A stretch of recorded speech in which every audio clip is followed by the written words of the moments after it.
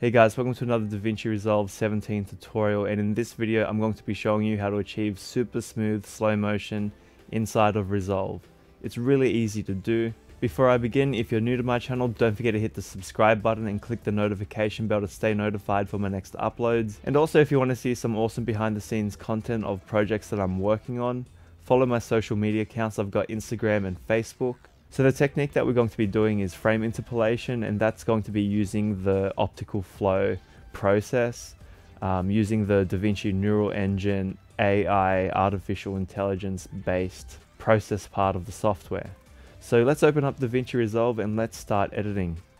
Okay, so I've opened up Davinci Resolve 17 and I've just loaded in my clip that I want to use, and let's just play it back. So I've got my dancer here, and we've got some fairly big motion and movement. So I shot this video clip around 25 frames per second at about 50 shutter speed, which gives you nice natural looking motion blur. So let's slow this down, and we're just going to go and right click and retime controls, and I'm just going to change the 100%. So I'm going to change the speed to about 50%, and I'm going to play it back. And as you can see, the video clip is very jittery and it's not super buttery smooth like how a lot of nice slow motion clips are. So we got to make sure that our clip is selected, and we go over to our inspector window and we'll scroll all the way down to retime and scaling,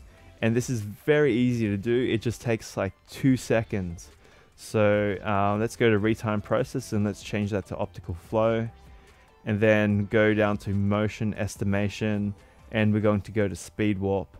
And you've also got scaling and resize filter. I'm just going to leave it as is because the main settings that we want to be adjusting is our retime process and motion estimation.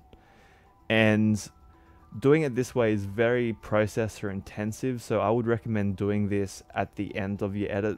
To play it back smoothly so we can see it, I'm just going to right click and I'm just going to hit render in place, and we'll come back when that's finished processing. So I'm just going to play this back, and I'm just going to zoom in, and it's done a fairly good job. Like, it's fairly clean, there's no artifacting, it's quite smooth now. So I'm just going to quickly show you the before and after. So here's before. It's quite jittery, the motion, it's not very smooth, and then now it's nice and smooth.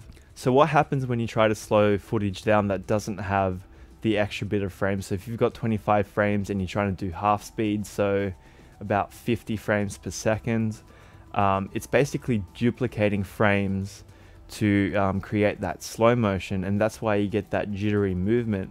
What the Davinci neural engine optical flow process does, or the speed warp process does, it fills in the frames in between to give that fluid motion instead of that stuttering motion. So that's basically how it works, and the faster the motion you have, the more the optical flow process has to process your video clips and make it smoother. So I would recommend this process on something that isn't fast motion.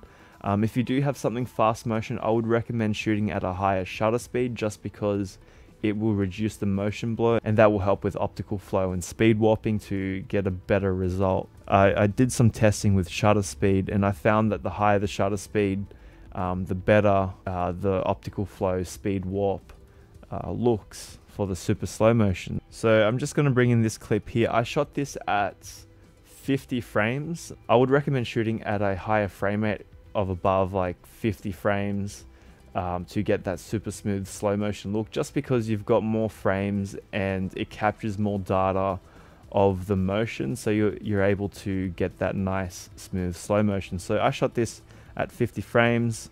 I can't do a kick flip. I attempted it.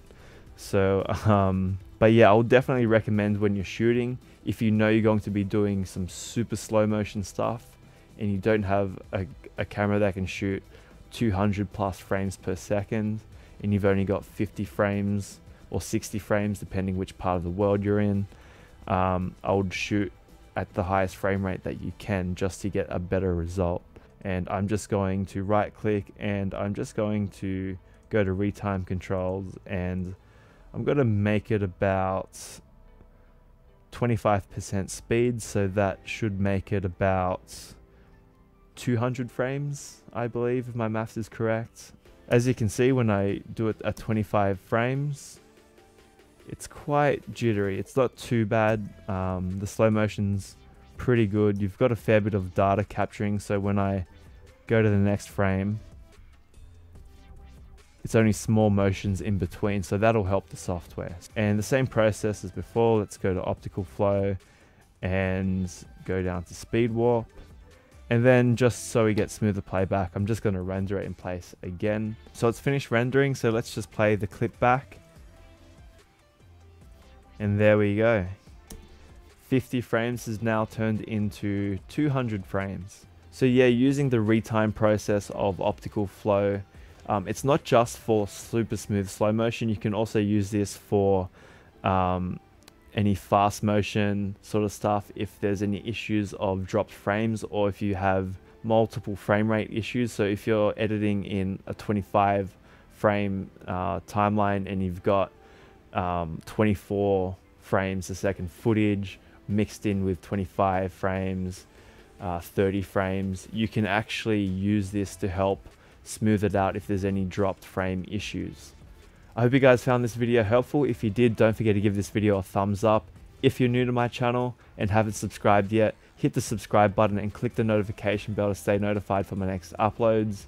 And I'll see you guys next time.